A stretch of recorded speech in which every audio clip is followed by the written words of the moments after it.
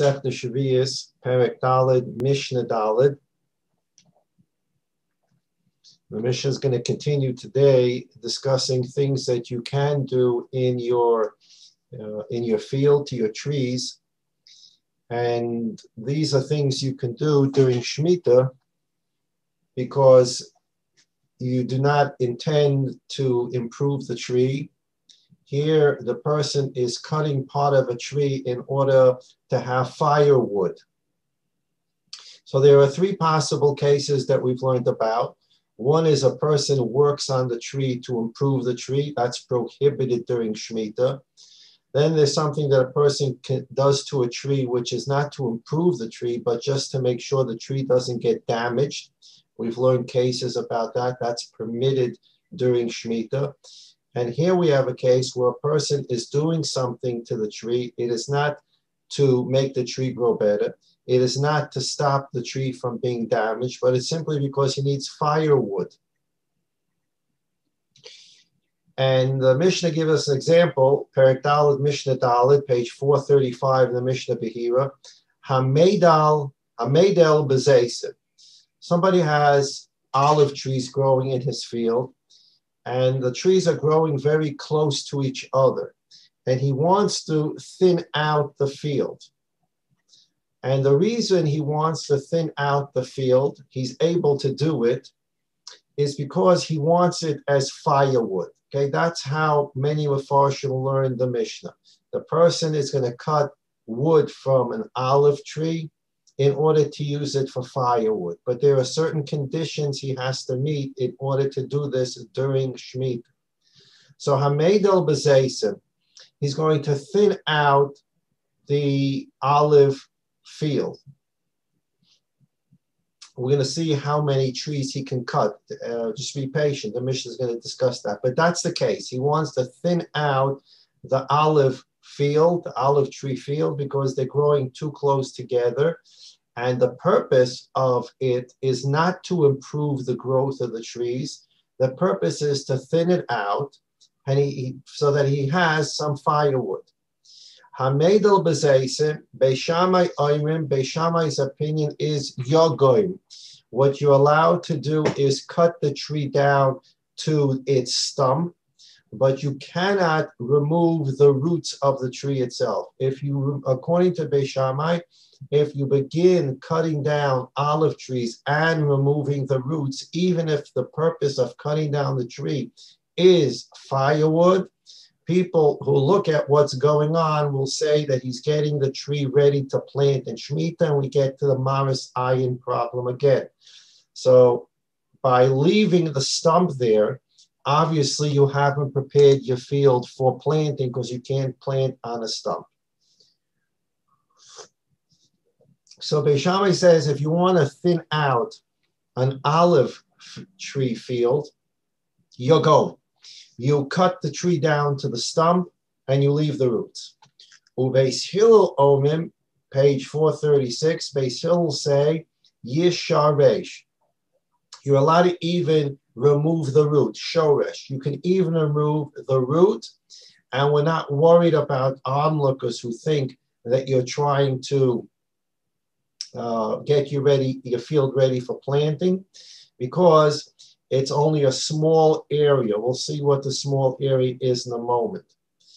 Umodim, Hillel agree with Beishamai, b'machlik, if you are going to clear a field, ad sheyogum, until you leave the stump.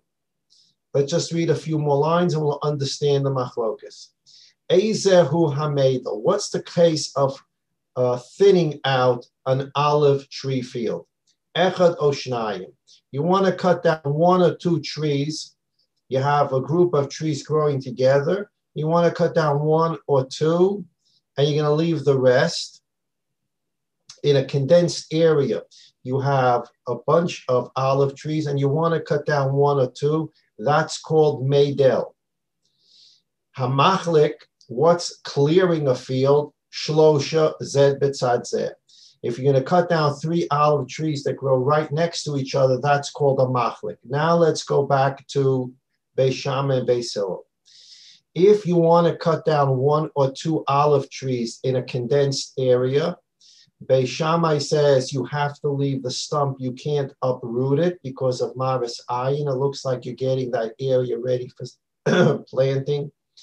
And Beis Hillel says, no, if you're just going to take out 1 or 2 and the rest of the area is going to remain with olive trees, you can even you can completely remove the roots from the 1 or 2 trees. Nobody thinks you're getting the field ready for planting. That's the machlokas about thinning out 1 or 2 trees. If you're going to cut down 3 trees, that's called machlik. 3 trees, even Beis Hillel agrees with Beit Shammai that if you're going to cut down 3 trees near each other, you've opened now a significant area in the field. An onlooker can think that you're getting the field ready for planting, and therefore Beis Hillel agrees with Beit Shammai that if you're going to cut down 3, you have to leave the stump and you cannot remove the roots. So if you take a look on page 435, at the bottom of the page, picture 111, you have 5 olive trees. And according to Beis Shammai, if you want to cut down 1 of those olive trees or 2 of those olive trees, you have to leave the stump. And the picture showing you 1 tree's been cut down and the stump is left. You cannot remove the roots under any circumstances. But if you want to thin out the condensed area so that you can use the wood for firewood, you're permitted to do that by leaving the stump. That's Beis Shammai. In that case, picture 111, Beis Hillel would say you can even remove the stump and remove the roots because it's such a small area, people won't think you're preparing it for planting. So if now you go to page 436 and picture 112, you have a case of, again, 5 trees. And a person wants to cut down 2 trees to use the wood for firewood. Beis Hillel says not only can you cut the tree down, you can cut the stump and take out the roots, again, because Beis Hillel says in such a small area, nobody will think that you are getting the area ready for seeding. However, on page 436, picture 113, we have the same 5 trees, but now you want to cut down 3. Cutting down 3 is not considered thinning out, it's considered clearing out. And clearing out that area becomes a significant amount of space. People who are watching you will think that you're getting the field ready to plant during Shemitah. Therefore, if you want to cut down 3 trees, even Beis Hillel agrees that you have to leave the stump and cannot remove the roots. Okay, back to the Mishnah. At the top of page 436, Bamed Dvorim Amurim, when are these rules said? Whether it's Beis Shammai or Beis Hillel, 1 tree, 2 trees, or the 3 trees, you can take the stump, you can't take the, you have to leave a stump, or you can take the roots. When are all these things, these rules applicable? Mitoich Shaloi. If you're cutting trees down in your own field, then people looking at you may say that he's violating Shemitah and he's getting ready to plant his field. Aval mitoich shel chaveiroi. But if you want to cut down trees in your friend's field with, again, permission, af hamachlik, even if you want to cut down 3 trees, again, for firewood, yisharish, you can even remove the roots. We learned about this when we talked about removing stones from your friend's field, removing stones, twigs from your friend's field. Onlookers will not think that you're preparing the field for seeding. It's not your field. People that are looking at you will assume you're collecting the rocks for construction, you're collecting the twigs for firewood here too. If a person sees Reuven cutting down olive trees in Shimon's field, they're not going to think that Reuven's getting Shimon's field ready for planting. They understand that Reuven has permission from Shimon to cut down some olive trees to use it for firewood. So these rules about 1 tree, 2 trees, 3 trees, do you have to leave the stump? Can you take out the roots? Is only when the owner is cutting down the olive trees in his field, not when another person is doing it with permission.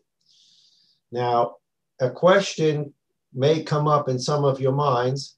How is a person cutting down an olive tree for the purpose of firewood? We're very, very sensitive, especially in Eretz Yisrael, to cutting down fruit trees. We don't cut down fruit trees. You're not allowed to destroy a fruit tree.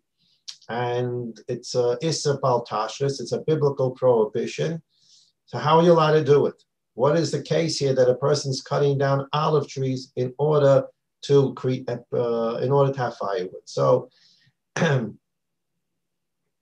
Gemara in Bava Kama and the Rambam paskins that way. The issa of cutting down fruit trees is derech hashchasa, in a way that's destructive. The Torah says, lo sashchis, you shall not destroy them. In other words, destroy them for the sake of destruction. Person may cut down trees for no purpose. He may cut down trees because there's a question about cutting down trees during wartime. You want to cut down trees, your enemy's trees, etc. The issa is lo sashchis, don't destroy. And from that we got the famous code words when we were children, bal tashchis. You're not allowed to throw away any food. It's bal tashchis. And that's where the prohibition comes from. But it's derech hashchasa. It's destruction for the sake of destruction. If a person needs the area of the tree, he wants to build a house where he has a group of fruit trees. He wants to build a house now. He wants to build an extension to his house. He's not destroying the tree for the sake of destruction. He's destroying the tree because he wants to use the land to build a room or to build a building. In those cases where the destruction is not for the purpose of destruction, the destruction is for the purpose of human use. A person needs the space, or in our case, a person needs firewood, then one is permitted to cut the tree in order to have firewood. There is no issur for a person. There's no issur for a person to cut down a tree, a fruit tree, so that he can have firewood. The Torah doesn't say that you need to be in your home and freeze inside your house during the winter, have no wood to cook the food that you need, and starve to death, God forbid, so that the tree remains alive. That doesn't make sense. We all understand that. The Torah would not say to us, leave your trees live while you starve to death in your house or freeze to death in your house. The issur is derech hashchasa, destruction for the sake of destruction. If there's a human purpose, need to cut down the tree, it is permitted. Okay, now we're going to Mishnah Hey on page 436. Hamavkia bazayis. In this case, we're not talking about cutting down an olive tree. We're talking about a person who wants to cut down some branches of an olive tree. Again, the purpose is for firewood. Hamavkia bazayis.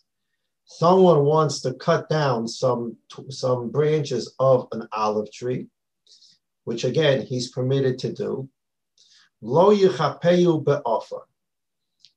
He now cut down a branch of the olive tree, and now the place that he cut is exposed. If you take a look at page 437, picture 114, you can see what the person has done. He's cut off a branch. The stump of the branch is exposed, and there was a problem with having an exposed stump. The heat would go into the stump, and it would dry out the whole inside of the tree, and the tree would die. So you cut off a branch of the tree.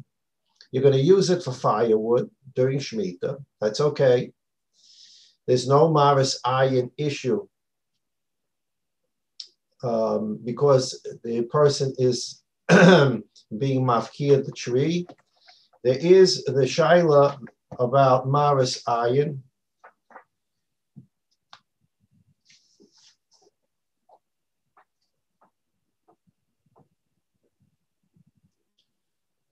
And the Mefarshim, I'm looking now at the Chazon Ish.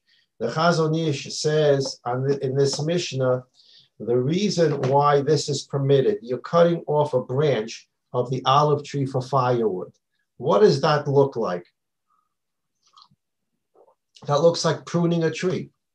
Pruning, if it's a vine, it's a biblical prohibition. You're not allowed to prune during Shemitah. So this is not the first case we learned about today, cutting the tree. He's literally cutting off branches, which looks exactly like pruning.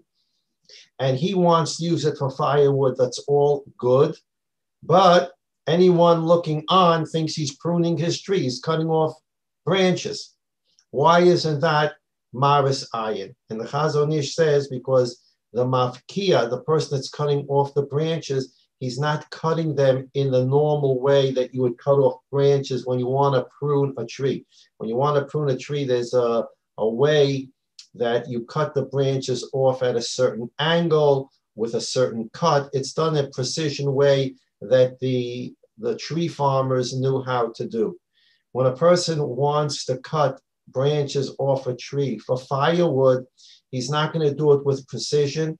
He's going to take a saw or an axe and just chop off the branch. When people see that, they understand he's not doing it for pruning purposes, because then he would be using pruning tools and he would be cutting it off in a specific precision way. So therefore, the Chazon Ish says there is no maris ayin in this case.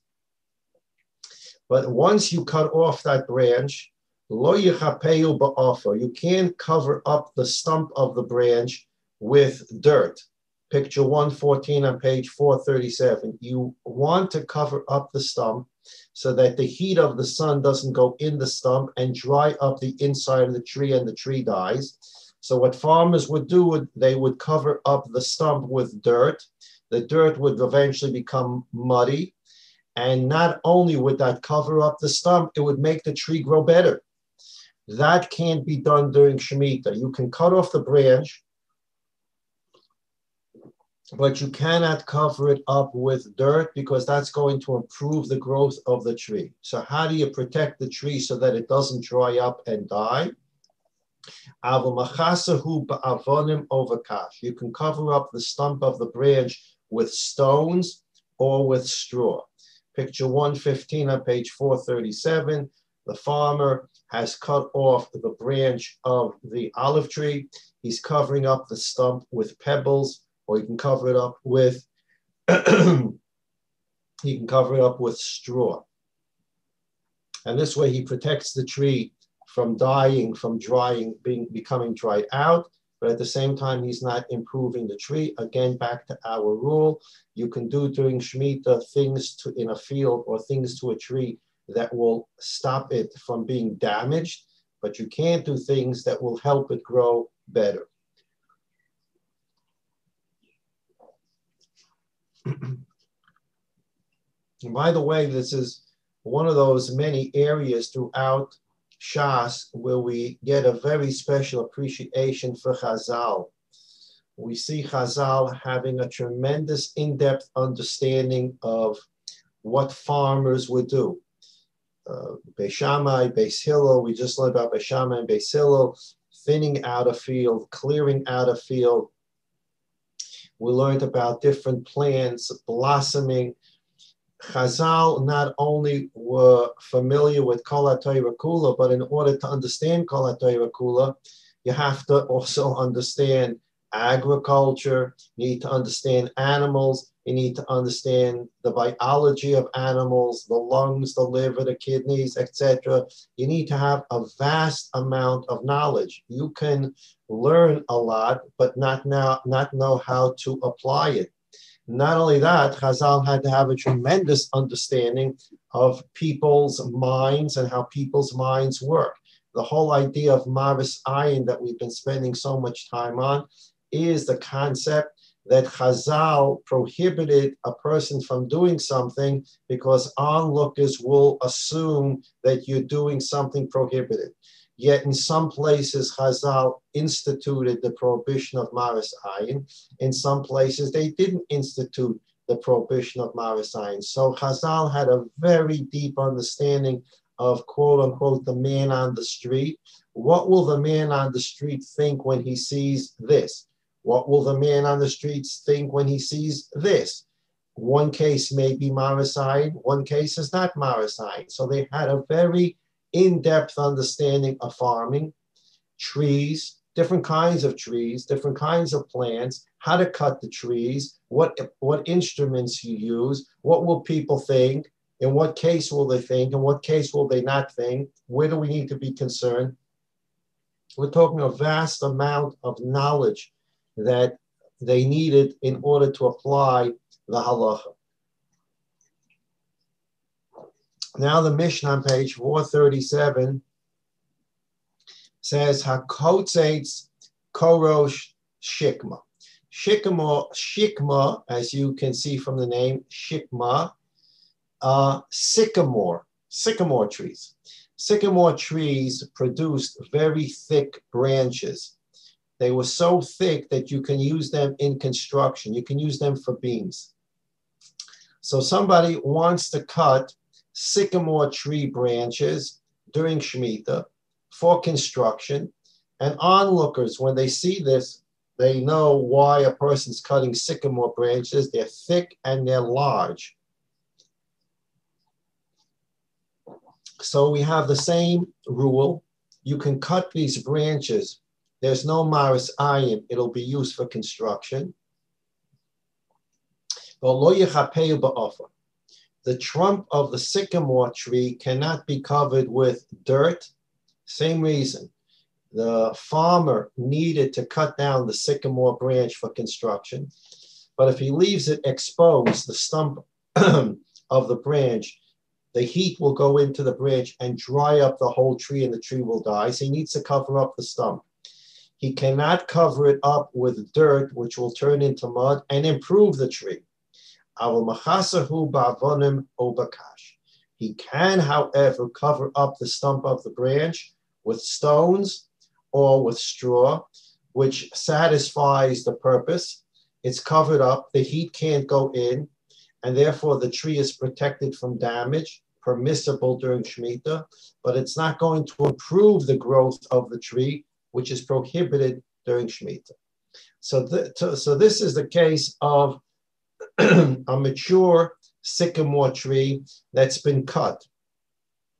In other words, the branches of the sycamore tree have been cut, the branches grew back, you're going to cut them again, the branches grew back, you're going to cut them again. Each time you cut them during, if it's Shemitah, you're going to be able to cover up the stump with rocks, pebbles, straw, but not with dirt.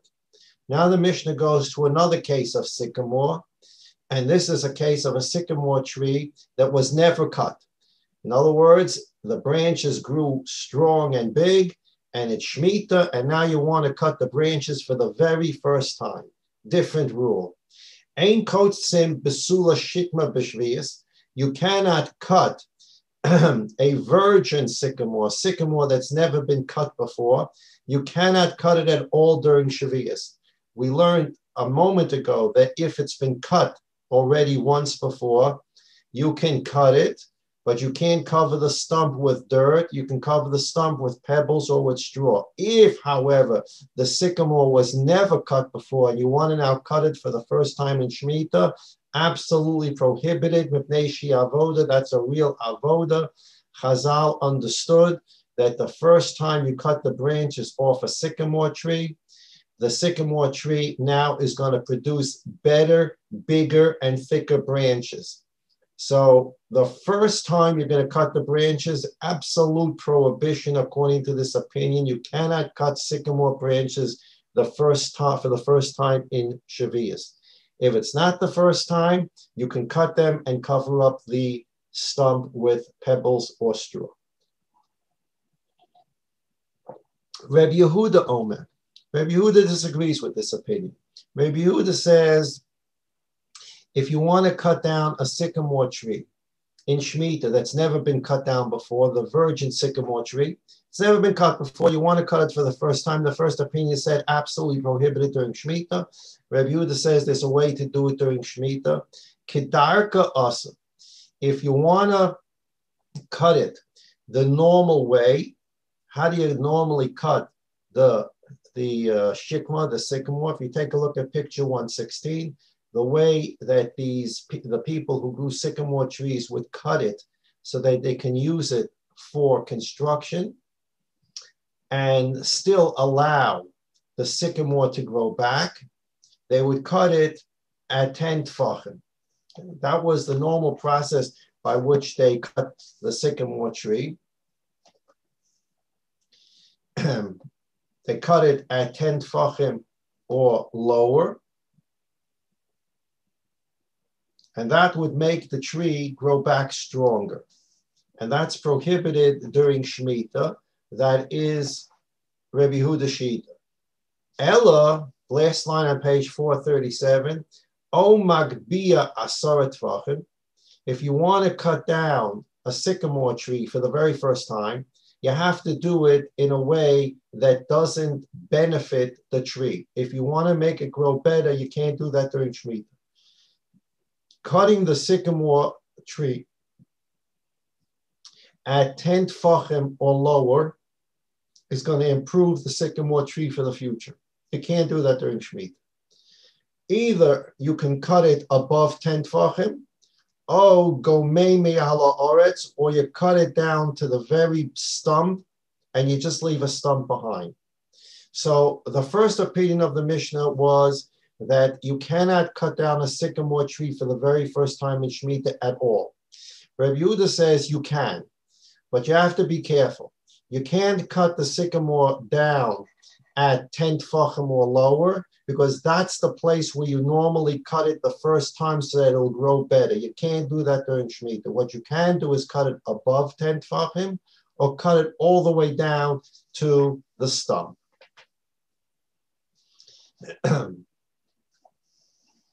Next Mishnah, page 438. Hamazanev begefanim. V'hakotzetz konim. Somebody wants to trim his grapevine.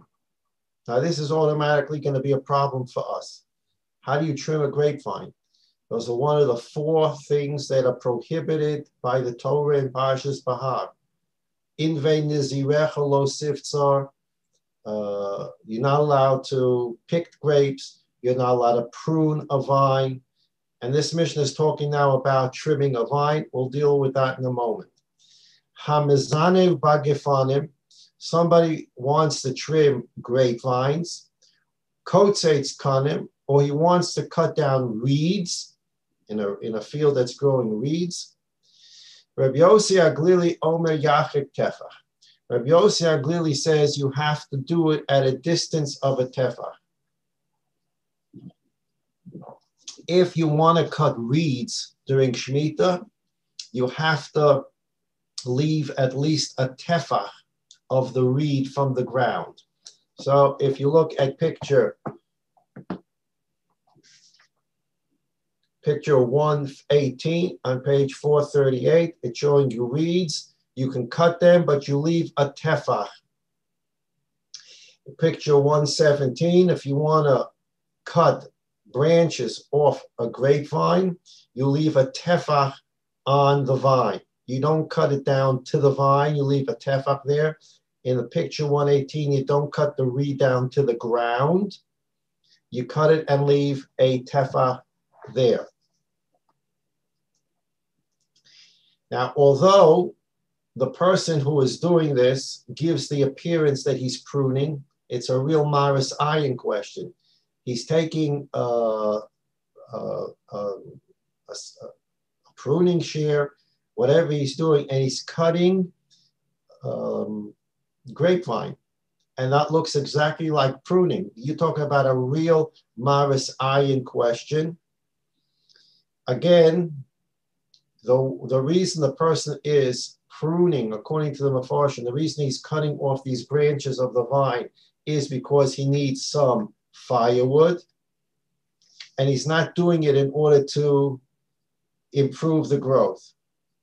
Again, the Chazon Ish tells us that the reason why this is permitted is because the person who intends to prune a grapevine is going to use a pruning tool.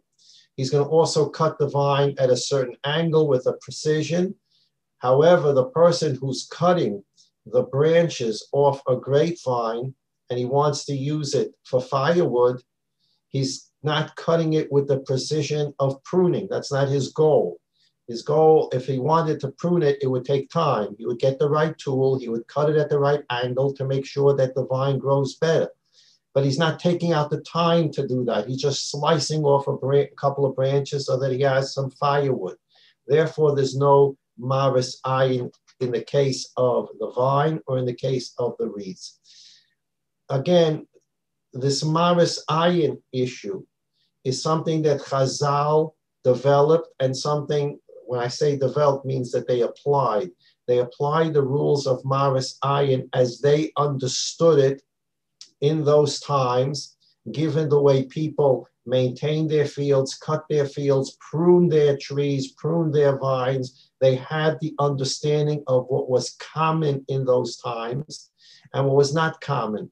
To the extent that something was common, there was a maris ayin. If it was uncommon, there wasn't a maris ayin. A person that took an axe and just chopped down some branches from his vine, he didn't give the appearance that he's pruning his grapevine. That would be done in a completely different way, and therefore there's no maris ayin. So again, page 438, Hamazane Bagafanim, he's cutting branches of a vine, Bakotitz Konim, and he's cutting reeds of Yossi Aglili Omeyachak Tefach. But Yossi Aglili says you have to leave a tefach of the branch on the vine, picture 117, or a tefach of the reed coming out of the ground. And since that's not the normal way to prune or cut, people understand you're not pruning and cutting for the sake of benefiting the field. You're doing it for some other reason, for example, firewood. Rabbi Akiva Omer. Rabbi Akiva says, Kotzetz Kedargo, Bekardom, Ovamagal, Uvamageva, Vachoma Shiur. Rabbi Akiva disagrees with Rabbi Yossi. And Rabbi Akiva says you're allowed to cut the vine and you're allowed to cut the reeds in a normal way, even within a tefach. Rabbi Yossi said that if you want, Rabbi Yossi Agili said, if you're going to cut the vine or you're going to cut the reeds for firewood, leave a tefach behind, and then people will not suspect you of violating Shemitah. Rabbi Akiva says you can cut it, the whole thing down. And you can cut it with an axe, a cardo. You can cut it with a magal, a sickle. You can cut it with a mageva, cut it with a saw. You can do whatever tool you want. Why? Because Rabbi Akiva says, again, the whole point is that people shouldn't suspect that you're violating Shemitah. So Rabbi Yossi Aglili says, in order for people not to suspect that you're violating Shemitah, leave a tefach of the vine behind, or leave a tefach of the reed behind. Rabbi Akiva says you don't have to leave a tefach behind. You can use any tool you want, and you can cut the vine down to the, you can cut the branch down to the vine, you can cut the reed down to the ground, because you're chopping it. If you take these tools and just chop it, it's not done in the precision way that you would be cutting a reed field or that you would be pruning a vine. If you're just chopping with a saw, with an axe, with a sickle, you just walk over to the vine, you go, and you just cut. You're not doing it in the precision way that a farmer would do it if he intended to prune to benefit the vine. You're just slicing, cutting.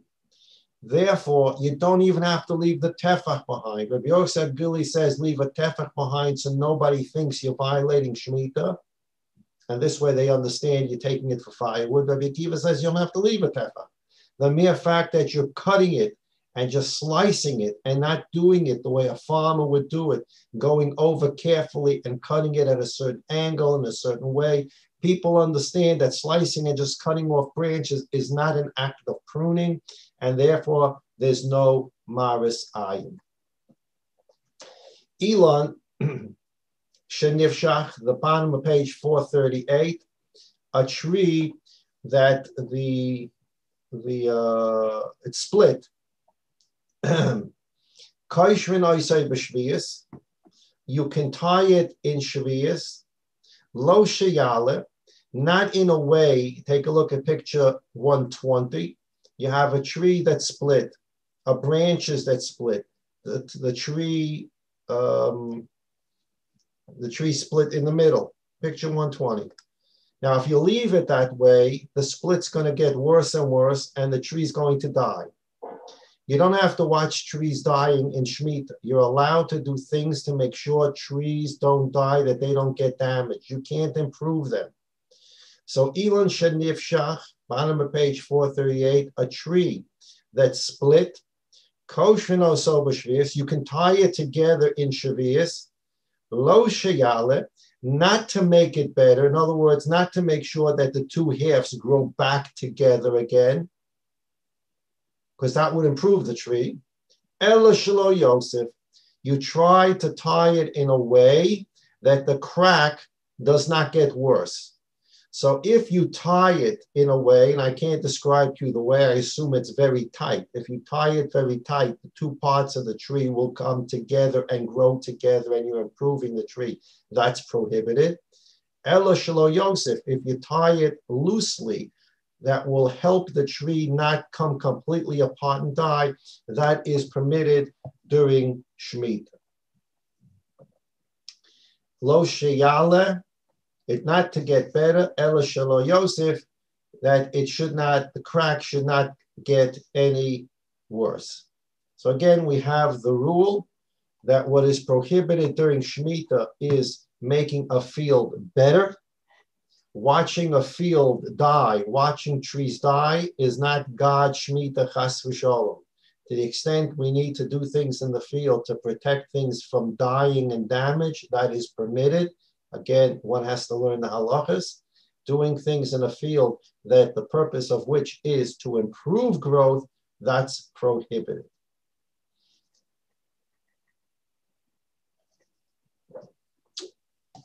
Emir Hashem, the next time we learn Shviis, we're going to go into a new subject. And this becomes very, very relevant for us. It's all relevant for us, but this becomes very relevant for us. The rule of eating the fruits of Shemitah in the best way possible. Because of the importance, the kedusha, the holiness of the fruits of Shviis, they have to be used for the very best purpose. So we raised the question, for example, you take grapes that have kedusha Shviis. Again, what does kedusha Shviis mean? It has to quote unquote have blossomed, whatever the halachic definition of blossoming it is. It has to be blossomed in the 7th year. If it blossomed in the 6th year and you pick them in the 7th year, those are not grapes of Shviis. But grapes of Shviis, that have kedusha Shviis, pressing them into wine. Can you do that? Are you making the grape better? If you're degrading the grape, you can't do it. Now you can make wine from grapes of Shviis because there's an improvement in what you've done. You started as a grape and you end up as wine. Can you take the wine and cook it? Can you make cooked wine, yayin mavushal, out of grapes of Shviis? The connoisseurs of wine know that cooked wine is not as fine and not as good as uncooked wine. That's why a lot of people are makbid, especially Pesach, for the Dalit Kosas. They want wine that's low mavushal. They now have the labels low mavushal. The wine's not been cooked. Cooking wine degrades the quality of the wine. Can you press grapes that are Shviis grapes and make yayin mavushal cooked wine? And certainly there's a question, can you press Shviis grapes and make grape juice out of them? Okay, so these are the questions that are going to come up now. You go into someone's field and there are fruits there, they're not 100% ripe. Can you pick those Shviis fruits and eat them? The answer is going to be, depending upon the fruit, you're degrading the fruit. The fruit, in order to fully enjoy a fruit, it needs to be ripened to a point that it's common for people to eat it. Just to walk into a field and pick off Shviis fruit that's not ripe and not really ready to eat may not be done. We're going to take a look at these halachas beginning in Mishnah Zayin.